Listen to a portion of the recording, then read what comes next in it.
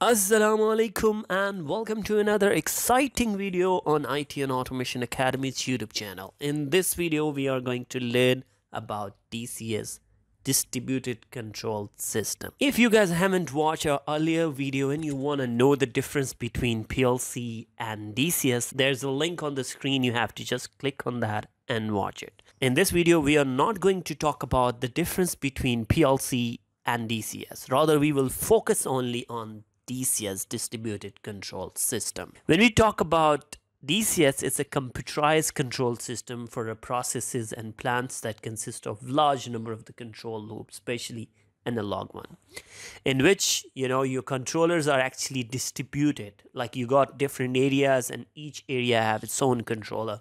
So in short, if in the case we talk about the DCS is very much famous in the industries like petrochemical, fertilizer, oil and gas industries, and all big plants like power plants. You will definitely see DCS there. First thing is definitely process, and you know that in a process industry there are different parameters. You have to sense them and you need instrumentation for that. First and for most important thing, if you focus on my cursor here, you can see that that's a process, and in a process industry you got few important parameters like temperature, flow, level, speed, density, and these all sort of things actually requires instrumentation to measure pressure, level, flow, temperature, all these sort of parameters. You can see here we got different instrumentations like transmitters we got some final control elements, like you can see here control valves, you can have a fans, you can have a motors. These all things actually lies on your field level. And then after that,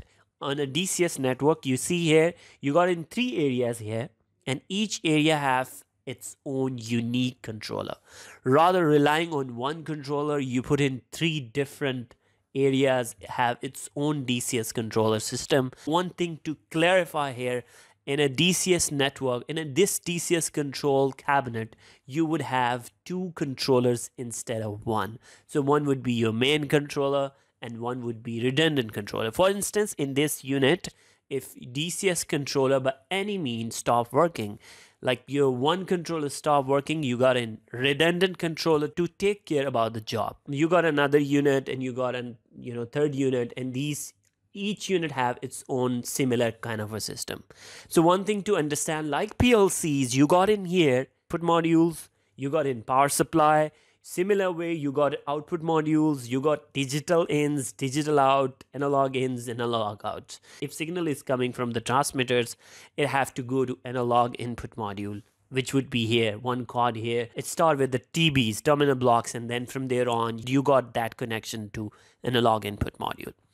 So similar way, you got in some digital signals in the field. So if in the case you want to brought in into the DCS network, that would get into your digital input card.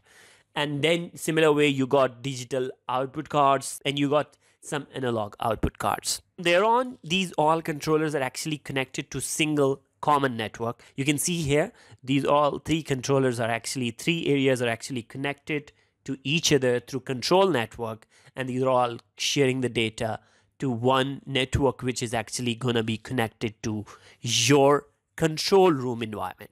You got in some very important components in your control room. So first and foremost important thing is your engineering workstation. What is that actually? Engineering workstation is there to actually program these all controllers and also to program the graphics you can see here.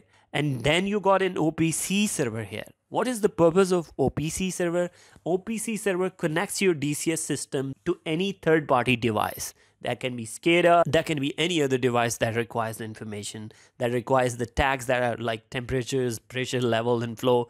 All the tags that are in DCS can be actually exchanged to any third-party device by using that OPC server. What is the purpose of this historian? That's very important to understand.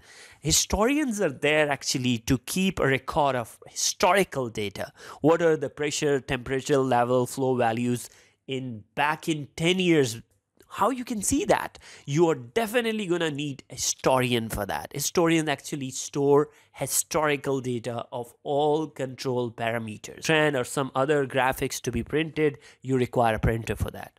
Then you got in operator screens here, and operator screens are there to actually visualize for sure temperature, what's the level, what are the different process conditions that exist in your plant and specific area. You definitely require some visualization for that. And for sure, in a DCS, you got in its own customized graphics operator screens where you can visualize all process. What's going on, what's the temperature, what's the flow, what's the level. You definitely need to know that, and for sure you can see all that in operator screen. Now in the next one, we are definitely going to talk about what is the difference between DCS and SCADA, and for sure then from there on we would have DCS commissioning step. If in the case you are interested, do let me know. If you like this video, hit the like button, and if in the case you haven't subscribed our YouTube channel, consider subscribing. Till next video, take care and Allah Hafiz.